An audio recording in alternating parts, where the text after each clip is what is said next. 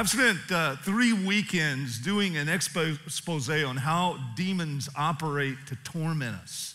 Last week I gave you the process for evicting them, but I just blew through this issue of forgiveness, which so goes deeper than just a surface mention, or in a list of things to check off. So there are just too many of us who deal with this. This is just way too serious.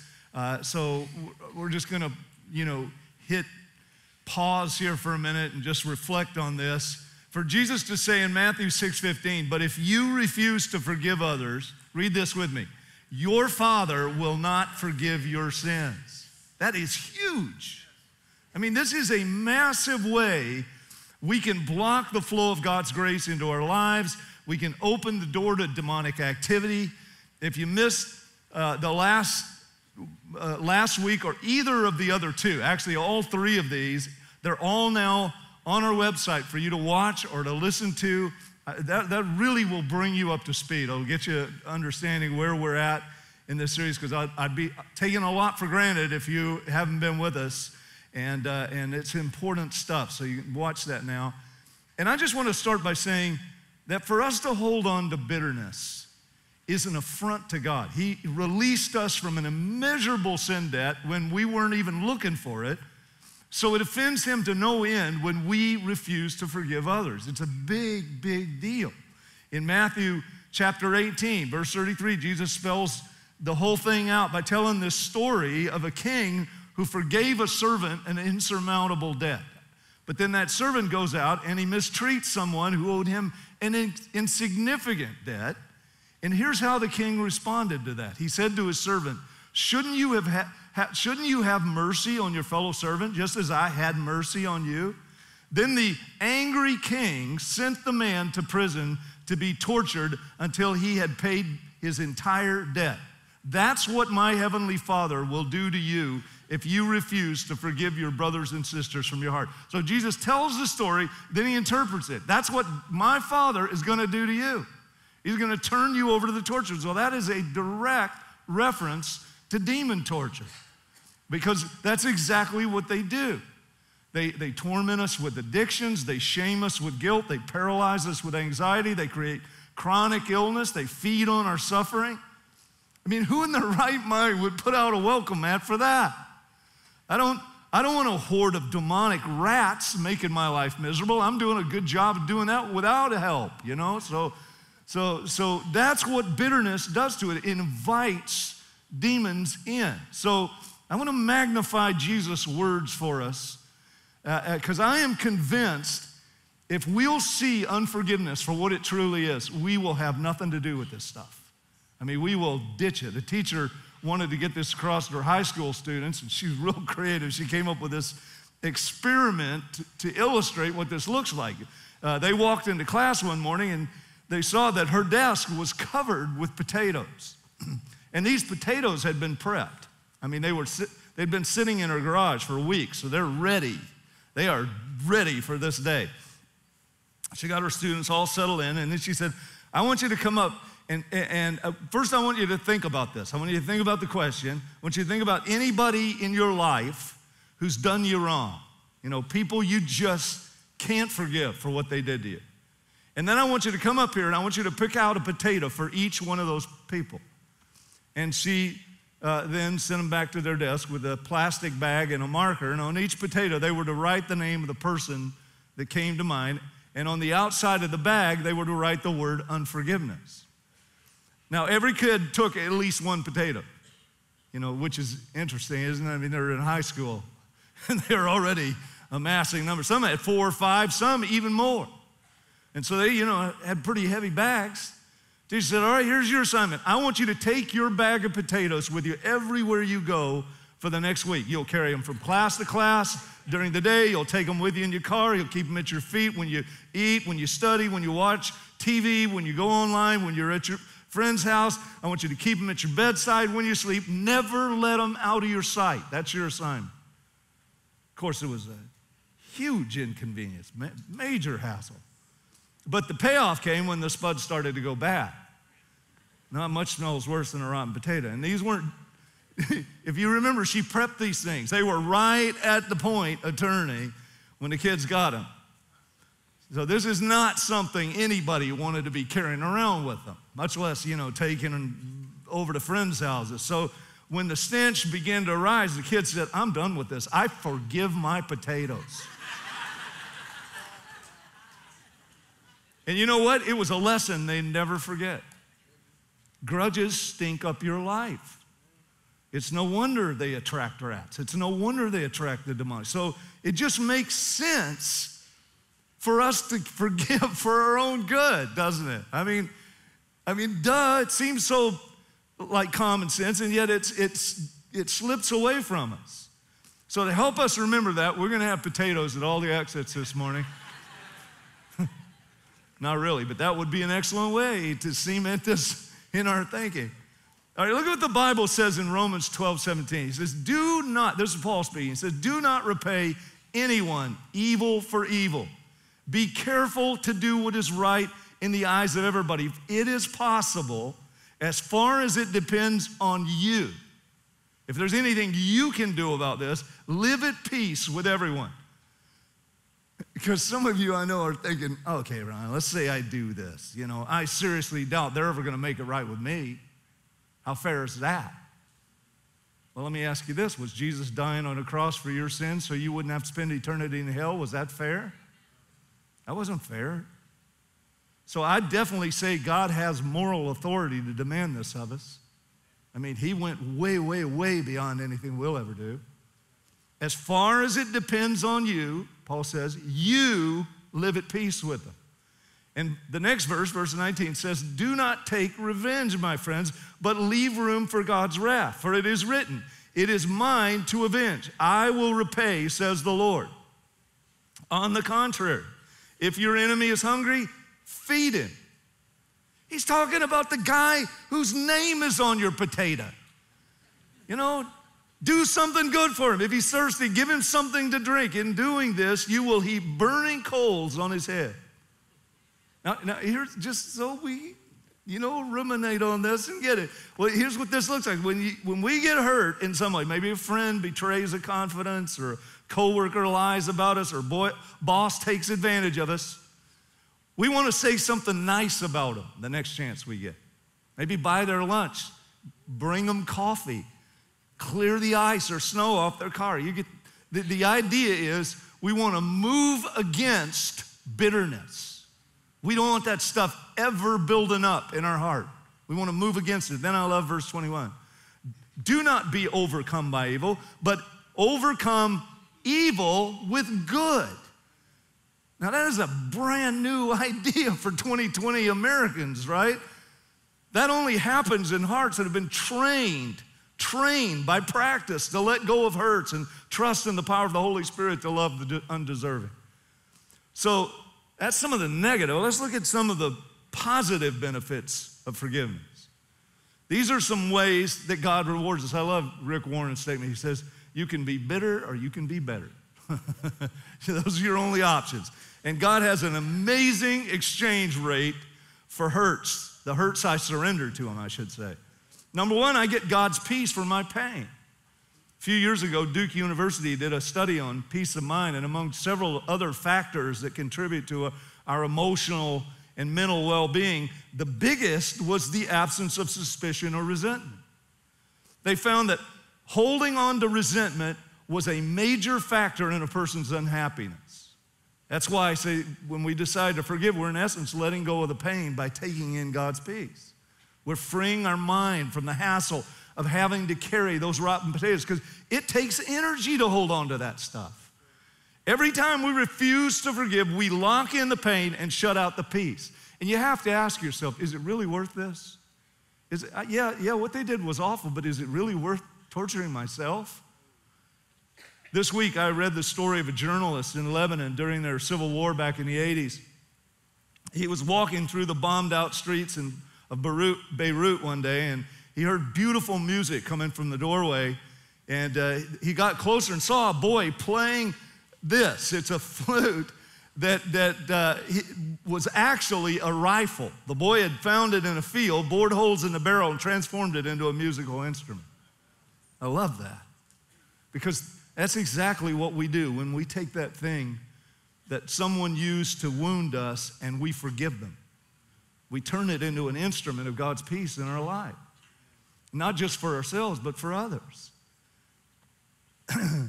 It's the lesson of Joseph in the Old Testament, the coat of many colors kid whose brothers got so jealous because the dad was doting on him that they were planning his murder and instead sold him to some slave traders. 20 years later, he's face to face with them again. You know, we read this in our Bible reading, only they don't recognize it.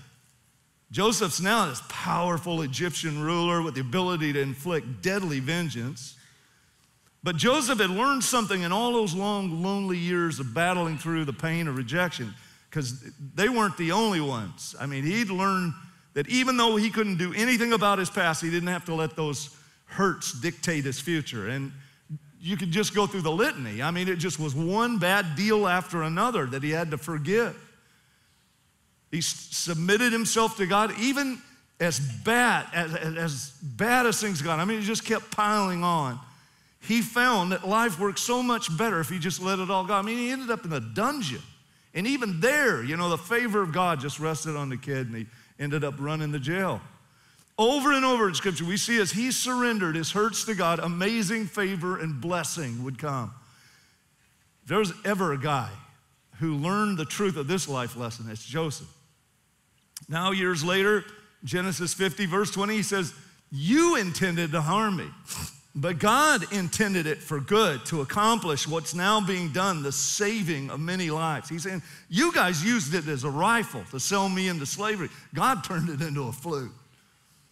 And as you're listening to this, I mean, as this is starting to sink in, if you will release the pain of your bitterness and resentment, you too can discover what others intended for your harm, God can superintend for your good. He can take that old discarded rifle that was used against you, maybe you were, made fun of as a kid, that very event that caused you so much pain, he can use it to play beautiful music through your life. You just got to release it to him. You got to give him the potato. That's the first great reward of forgiveness. We can exchange our pain for his peace. Here's the second. I get God's help for my hurt. I read a part of an article by Dr. Friedrich Luskin of Stanford University addressing the effect of unforgiveness on our health. He said, holding grudges doesn't just mess with your mood. It can lead to headaches, neck pain, stomach problems. He said, when someone hurts you and you obsess about it, your body suffers. He adds, can't bring yourself to turn the other cheek? Think of it this way. Forgiveness is for your own well-being to reduce your suffering. Studies have found that unforgiveness releases the stress hormone cortisol into our bodies. If you read about this, it's not a good thing. I mean, it's a chemical that stops your body from burning fat and stores it on you. I mean, you don't want that.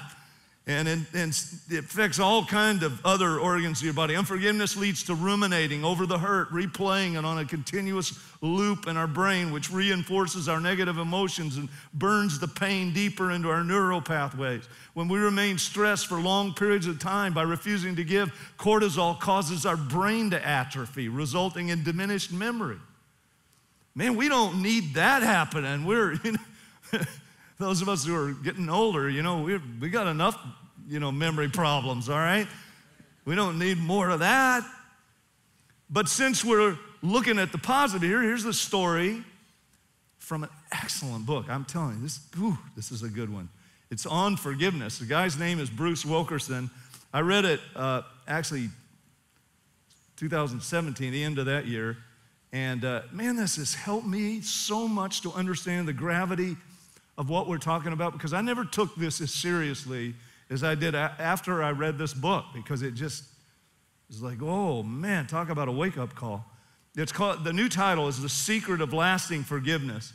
He and his wife prayed with a woman who deeply resented a man that had hurt her whole family. I mean, she had all kinds of rights to be bitter.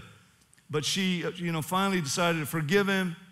And as they're talking to her, God healed her of a painful allergy right in front of them. They literally watched her eat food she was allergic to, highly allergic to, with no ill effect. Just boom. Fellow pastor told a story about a woman who suffered from severe arthritis. Her fingers were so gnarled she couldn't open her hands. and I'm sure you've probably seen that or seen pictures of it. She asked him to pray for her healing. When nothing happened, he asked if maybe there was something that wasn't right in her heart. And he said, oh, man, she began to spew like a volcano. Her husband died 5 years earlier, and she hated that man with a passion. I mean, he had abused her. He had been a terrible husband. The pastor assured her, that he understood how hard it must have been to endure all that abuse. But her hatred was like poisoning her body. And she had to forgive him. She said, well, I've tried. I just can't do it. I don't feel anything. He said, well, forgiveness has nothing to do with feelings. I mean, and we all need to hear that one. Because forgiveness is not a feeling. It's an act of obedience to God's word. It's an act of our will. We're simply doing what he tells us to do. And the minute we engage, God energizes us with the power to do it. He told her about God's absolute law. He said, if you don't forgive, he won't forgive you. In essence, you keep this locked up in your heart, you'll seal in the bad stuff and shut out the good. And then he confronted her with the truth about how much grace and forgiveness she had received as a free gift in Christ. And he asked her how she could possibly feel justified withholding forgiveness from somebody else. And he offered to help her pray. And as she said the words, I forgive my husband, she began to just weep out years of bitterness. And in that moment, he said, literally in that moment, she cried out. She said, look at my fingers. She could move her hands. The arthritis was completely gone. Now, I'm not saying in every case of arthritis or allergy, it's the result of unforgiveness. You can throw away your Claritin. I'm not saying that. What I am saying is that releasing your hurts will release all that poison in your system. And if bitterness has caused the sickness, then you're going to get better. This is why the Bible says in James 5:16, if you ever wondered what this verse was about, this is what it's about. He says, confess your sins to each other, let's read it, and pray for each other so that you may be healed. If we're seeking God for healing and wholeness, part of the deal is that we confess and release bitterness we may be holding on to. I mean, if you think about it, what a deal. I mean, we get to trade in our hurts for God's health. Then, number 3, I get God's love for my loss. One of the most powerful stories, I know you guys, many of you have heard this, but it's one of the most powerful stories of forgiveness that I've heard. It's from Corrie ten Boom. It was 2 years after World War II had ended, and she had been traveling around Germany speaking about God's forgiveness, because, man, the country needed it, if you can, imagine. At the end of one service, she looked up and saw a familiar face approaching. The man had been a guard at the Nazi concentration camp in Ravensbrück. Corrie and her sister Betsy had been imprisoned there for hiding Jews in their home during the Nazi occupation of Holland. Betsy had died in that camp, and this very guard had the most to do with her death. So think about this. He's coming at her. Here it is, just 2 years later, and Corey's standing face to face with this man. He reached out his hand and said, how good it is to know that, as you say, all our sins are at the bottom of the sea. She knew the guard didn't remember her, but boy, did she remember him. The dresses, the shoes piled on the floor, the shame of walking naked past the guard, the leather crop that hung from his belt, the skull and crossbones on his cap. Then the guard said that he had become a Christian, and he knew that God had forgiven him. With his hand reaching to her, he said, Fraulein, will you forgive me? Corrie stood there frozen for what seemed like hours, unable to shake his hand. She knew she needed to forgive him. She'd seen firsthand how bitterness affected the Holocaust victims who could not forgive their enemies. But Corrie knew that forgiveness is an act of the will, not an emotion. Jesus, help me, she prayed silently. I can lift my hand. I can do that much. You supply the feeling. And so woodenly, mechanically, she said, I thrust my hand to the one stretched out to me. And as I did, an incredible thing took place. The current started in my shoulder, raced down my arm, sprang into our joined hands, and then this healing warmth seemed to flood my whole being, bringing tears to my eyes. I forgive you, brother, I cried, with all my heart. She said for a long moment they grasped each other's hands. the former guard and the former prisoner. She said, I had never known God's love so intensely as I did that night. While she was still at Ravensbrück, she wrote the words, no matter how deep our darkness, God's love is deeper still. Like Corey, you may have to say, Lord, I'm not feeling this, but I'm willing. Help me as I forgive this person. Help me. It's when you act out in simple obedience that you start to experience his love, flooding into that place of loss and regret. That's what 1 Peter 4:8 says, love covers over a multitude of sins. You let out the loss, and God's love will replace it.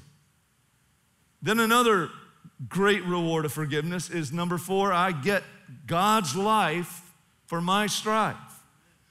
When you hang on to bitterness, you're giving the enemy a foothold. It's what we talked about last week. We looked at footholds. It's like an access point that enables you to take more ground. It can be just, a little thing, like a few inches sticking out of a wall. You've seen a climbing wall before, but it can be just real tiny, but you can rest your foot just enough to push off and to climb higher. And that's what demons do when we give them a little peg of bitterness to stand on. Now, I heard somebody tell a story that just so perfectly illustrates this. A man lived in a poor village, and he wanted to sell his house for $2,000. So, it's a poor village. Another guy wanted to buy it, but he didn't have the money. So eventually, the owner agreed to sell it to him for half the original price with one stipulation. He would retain access to one nail above the front door. It went in the contract. He would own the nail, and the buyer would own the house. And the guy thought, well, I definitely can live with that.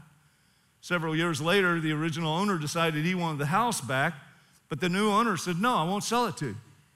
So the man who owned the nail found the carcass of a dead animal and hung it over the door. And soon the house just reeked with death. And the man got his house back, all because of one little nail. Now that is a picture of how the enemy works on us. When you surrender your heart to Jesus, your heart becomes his home. Satan no longer has any claim on that house. So he will try to talk you in to giving him an innocent little nail somewhere.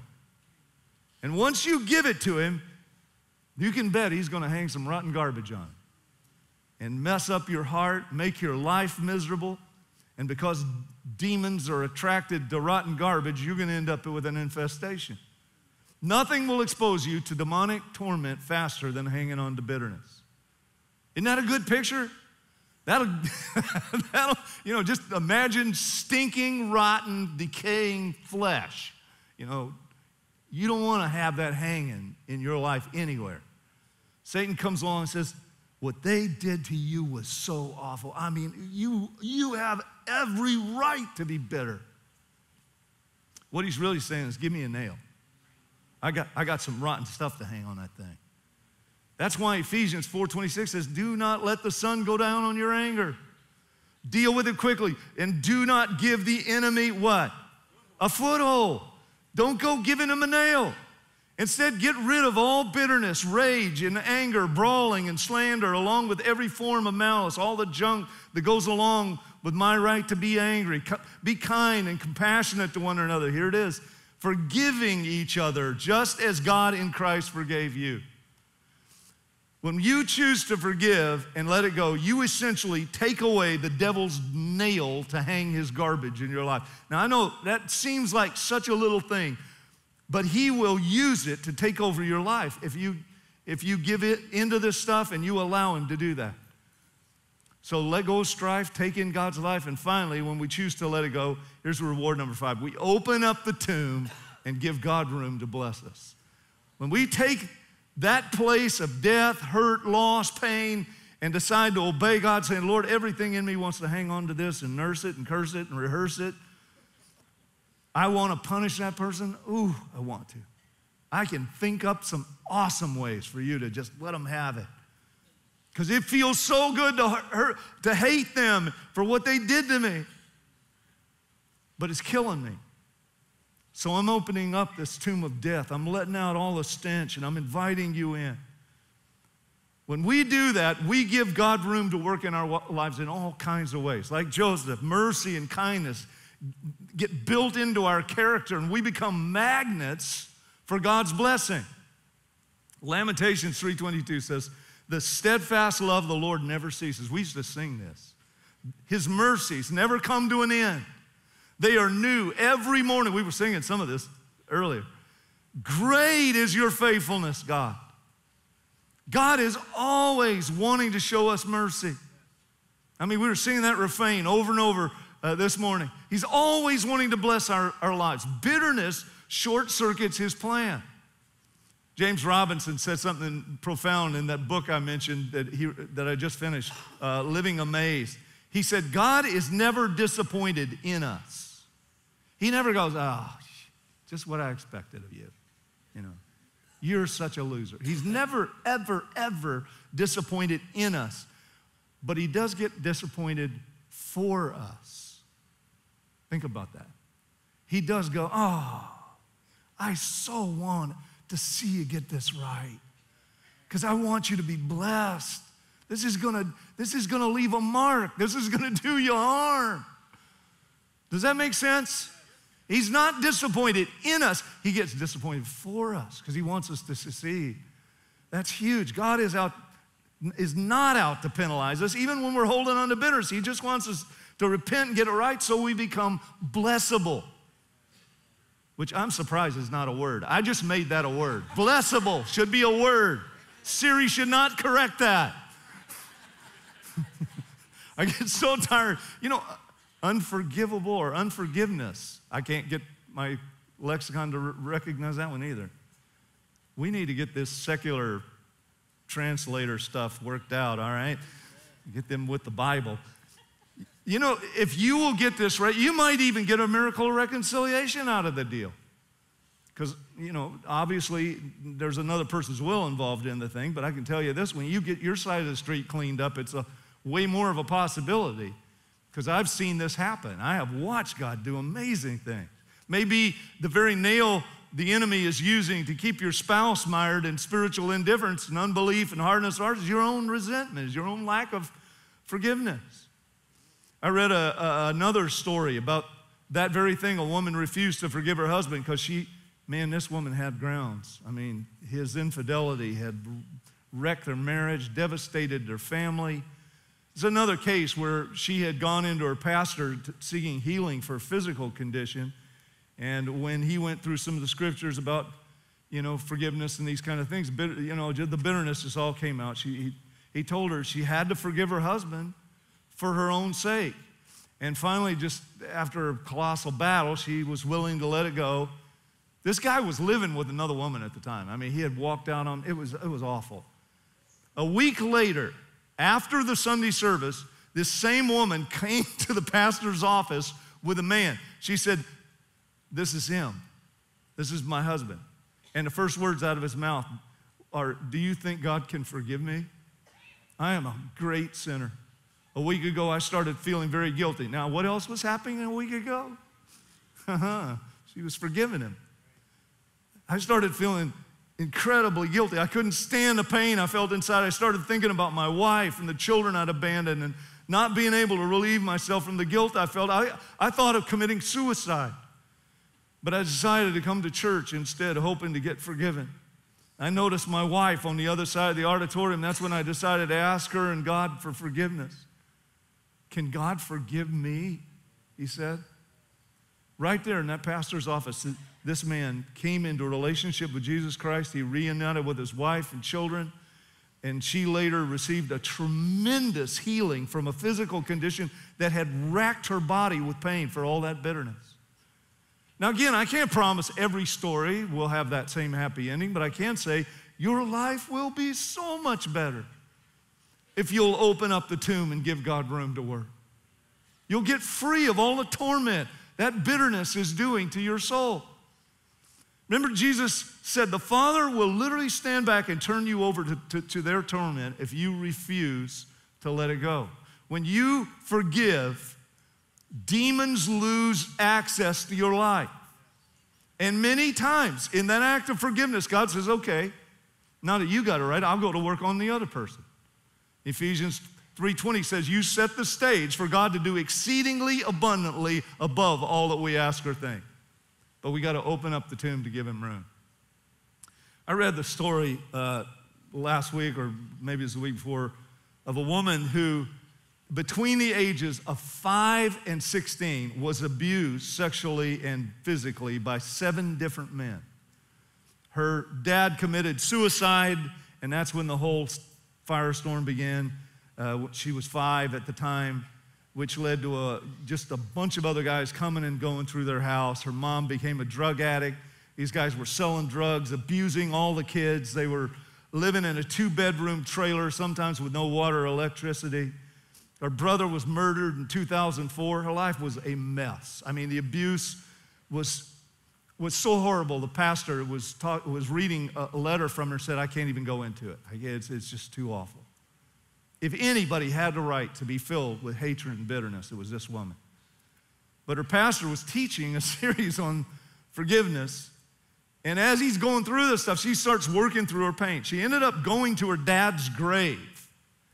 And she said, I had mouthed the words, I forgive you, before, but I never meant them, at least not until now.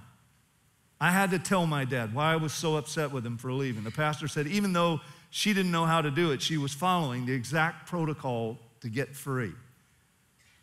And I'm going to go over that with you next weekend. Because I really think, it's not enough to just talk about this. I don't want to do the thing when you tell your teenagers, now ask him to forgive you. Will you forgive me? Yeah, I forgive you. Sure you did. Sure, both of you meant that. Yeah, right? So we're going to go a little deeper, all right? We're going to get at this thing. So she went wound by wound at the graveyard, telling her dad why she was so upset with what he'd done. She said, not only did you miss out on my life, you missed out on my boys, you missed out on my great husband, and now my older son has a baby and you're missing out on that. I don't know why. You felt taking your life was better than staying. But I was finally, for the first time in my life, able to forgive him and bless him and actually mean it. I've also forgiven my mom and my aunt, and I've released all the men who hurt me, even though I have no clue who some of them are. I've forgiven the person who murdered my brother. And a week later in a church service, she was finally able to forgive the guy who had been her main tormentor for many years. And then on Monday, she sent the pastor a letter to help fill in the blank. She wrote, on Sunday morning, I was getting ready for church, and the Lord brought me to tears, saying, today's the day. She said, I knew what he meant. I just wasn't sure I wanted it. I knew he was speaking to me about my biggest tormentor. She said, when you went through the part about letting people out of the prison cell, we'll get into that, all right? We'll talk about that. She said, I sat with my eyes closed, and I finally unlocked every person, including the tormentor, from the cell in my heart. I unchained them, and I hugged each person, letting them walk free. There was no one left to forgive. I saw myself hugging the Lord. And then he showed me a field with a kite flying high. She said, what's funny about the kite reference is a few weeks ago, I went up to get encouraged in the prayer time, and she said one of the people there told me, God showed her that I was a kite. I fly high, I hover, I learn, and then the Lord lets out more string, and I go to the next level and do the same thing. So once I let them go, she's talking about all the people that she had been bitter toward, I saw the kite flying high. I knew I was free and would be moving on to the next level with God. Thanks again, Pastor, as I no longer feel that I am drowning. Is that not awesome? I mean, is that not an awesome story of God's mercy? And I'll tell you why I'm reading that, because I know some of you here have experienced that kind of intense pain. You have lived with stuff that no human should have gone through. And I want to read you, I read you that to give you hope. I want you to leave here today knowing that Jesus has not abandoned you. He knows the pain you've suffered. He wants to heal those wounds that are messing with you and inviting torment. He wants to get the nail out of your life. It's time to ditch your rotten potatoes. It's time to forgive those people. Here's your assignment this week. We're gonna take this step by step. Ask God to show you all the people who hurt you. This would be a good week to start a journal. Just all the people who have hurt you. Any area where you feel like you might be carrying resentment. And I'll tell you, go a step further. Ask God to show you all the jagged rocks that they used to wound you. You put the person's name and then all the various things, because we're gonna go over this step by step, and we're gonna release those things. We're gonna get freedom flowing in our hearts. I believe God wants us to be free. For many of you, that's gonna get those demonic squatters totally off your property. It's gonna evict them. Tell me, God paid too high a price for your freedom to watch you suffer. He wants you, the Bible says, he who the Son sets free is free indeed. God wants you free indeed, not just a little bit free. He wants you living without that pain. Now I know, for some of you, this is the first time you've heard teaching like this, and I always like to go over the gospel. I mean, Christianity is not a religion. It's not about God making bad people good. It's about God making dead people alive. That's the point. It's not about rule keeping. It's not about trying to fix yourself. It's about a relationship. Here's a simple gospel. I never get tired of this. And some of you are thinking, oh, here he goes again. I'm telling you why I'm doing this. I want you to be able to do it. I want you to be able to say these words, because these are the words. The power of God is in the gospel. It is the power of God to save souls. That's what Paul said, all right? God created us in his own image to be his family. That's right there is where the Bible starts, and that's unique from something that has never happened. He breathed his own breath of life into us. We're his image bearers. We're uniquely different from all his creation. He made the angels to be his servants. We were made to be his sons and daughters. But for a love relationship to work, it has to be reciprocal. So he gave us the freedom to choose, and that was the glitch. Man sinned, and that sin spread to the whole human race. We all have the disease, and the Bible says if reincarnation was true and we had 1,000 lifetimes, we'd never get it right. We can't do it. We can't pull it off because the sin is in our DNA. And so God fixed the problem. The Son of God became a human being. He became one of us, lived a perfect life so that he could become the perfect sacrifice. This is where so many people miss the whole deal. They think, well, Jesus came down to teach us about God. No, he didn't. He was not just a great teacher.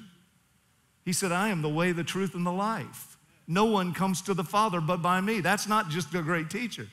He became sin with our sin. The Bible says he died, the only sinless man, so that God could judge our sin in his human body, the human body of his own Son.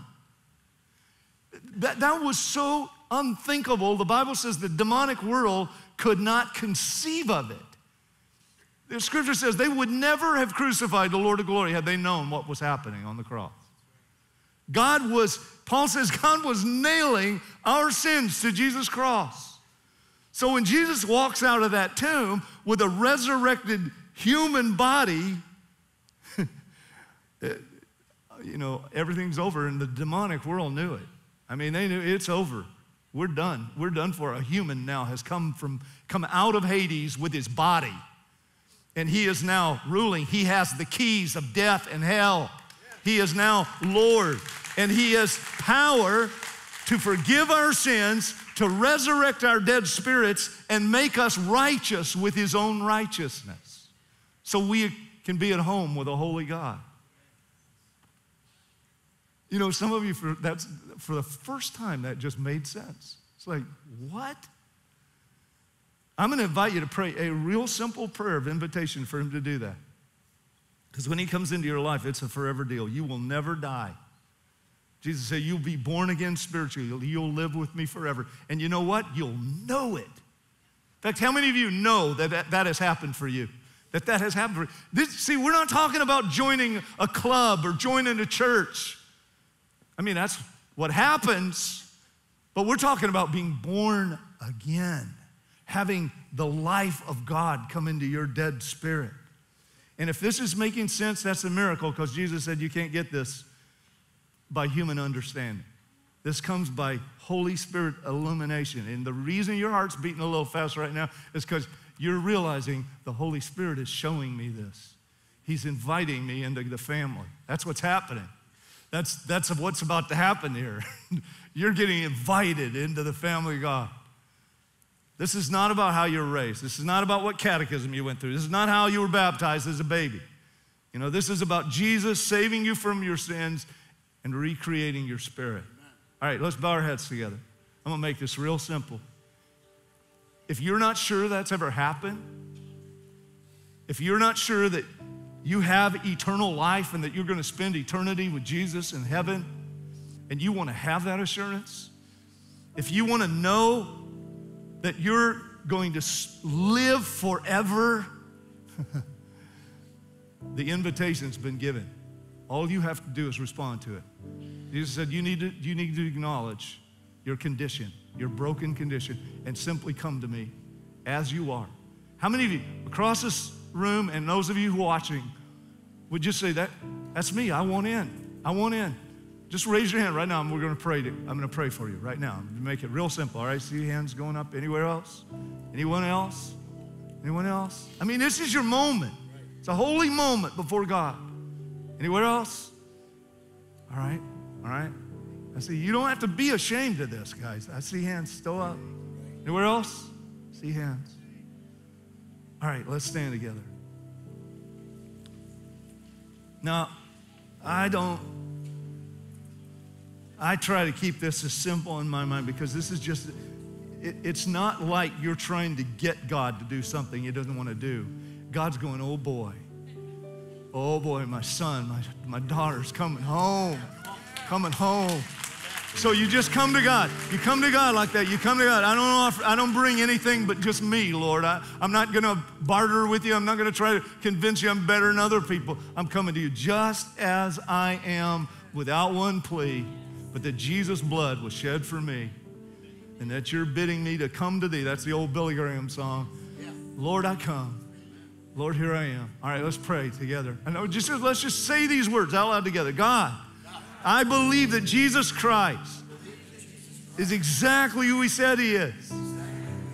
He said, I am the way, the truth, and the life, that no one can come to the Father except through me. So Jesus, I come to you. I put my total trust in what you did for me on the cross. You took my place. You bore my sin. So I'm asking you to forgive me, cleanse me, and make you Lord of my life. I surrender my will to yours, and I receive your free gift of eternal life. Fill me with your Holy Spirit so I can love you and follow you with my whole heart. Thank you for saving me. Amen. Amen. Let's thank him for that. Let's thank him for that miracle.